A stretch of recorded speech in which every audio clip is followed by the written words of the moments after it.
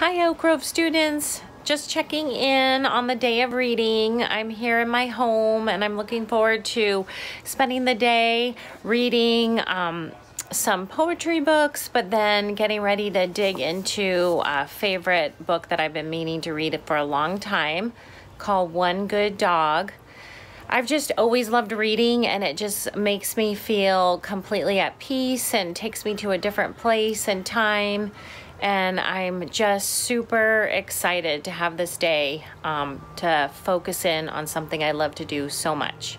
I hope you guys are doing well, and I'm so looking forward to hearing about the books that you're going to be reading.